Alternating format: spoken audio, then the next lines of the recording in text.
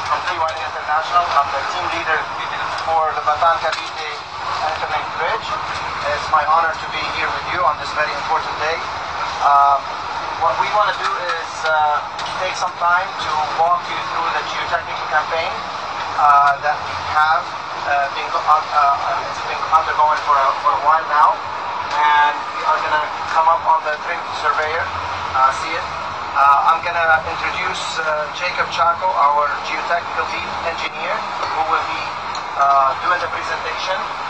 But mainly he's going to cover the survey overview first, giving you initial seabed geomorphology. So excuse us, but we're going to talk a little bit of geotechnical so that you get a flavor of what it is.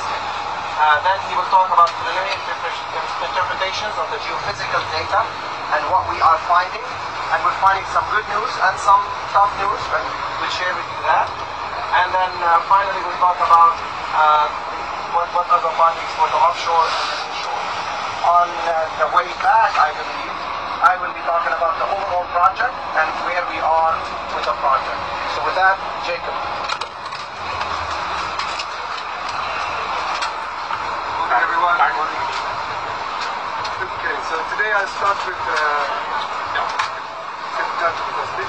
overview of the survey, just to orient ourselves. So this is the Bataan side. We're starting somewhere here and going towards the bridge alignment, past Corregidor. This is North Channel Bridge, South Channel Bridge, viaduct, more viaduct, and we take side.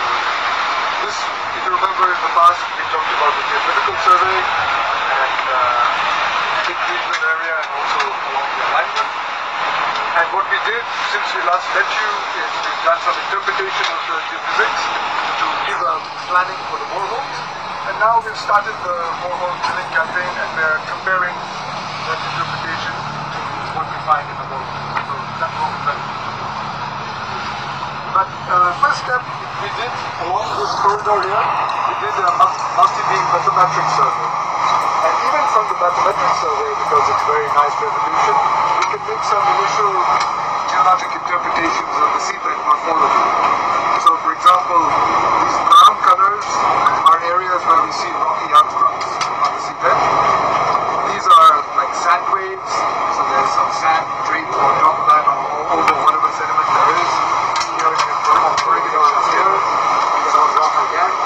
Then we have these areas that are very smooth on the seabed, which I think are more like clay deposits near the surface. So just to zoom in.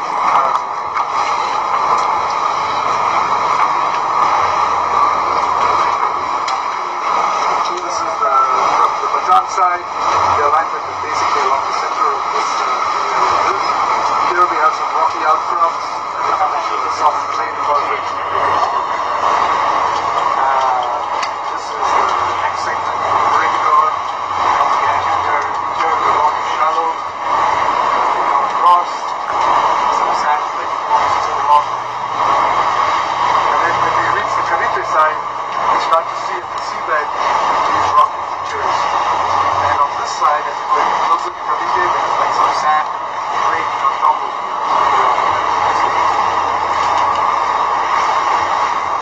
Then we have the subsurface geophysics that we had done before. So this is an overall view from Bataan to Corregidor Island. And this pink line here is what we thought is a weak bedrock-like material. So the slopes of Mount Marvellas are dipping down this way, and we think this material here is maybe similar to that. Continuing that way, and then when we get to Corregidor, we have a different type of rock. This is where the bridges, rock channel bridges, so these are the short sticks are CPTs, the long sticks are boreholes. The red ones are more CPTs before they completed, so I'll show you pictures of the rock. This is just a zoom in, just like I'm zooming in now this area. And you see there's nice imaging. This is a very soft clay on top of the bedrock in this area. These are ultra sediments. This is going from Bataan towards the Corregidor side. Again, here soft clay, maybe 10 meters thick in this area, 8 meters thick. So the bedrock surface around here, some valleys where we have older sediments that are filling in the valleys, so this is eroding down. Now this is the other side, from Corregidor going towards Cavite. And so here we have the bedrock that's dipping down quite deep. This is about 150 to 200 meters here. We think we see some sort of a lava flow or something in this area. We have to drill this borehole to find out exactly what that material is. And this is the south channel bridge where we've done now. This borehole was finished last week. This one is where we're going today. And actually we were hoping to see the drilling, but they were faster than we thought. And they finished the drilling last night, and they're doing now the suspension logging for this borehole. And we'll go to that one next. So, some of the results. First I'll show you the area of the North Channel Bridge, where we've done actually 4 CPTs at the 2 towers and 1 behind the anchor. And they went, as we expected, they went 7, 28, and 28 meters.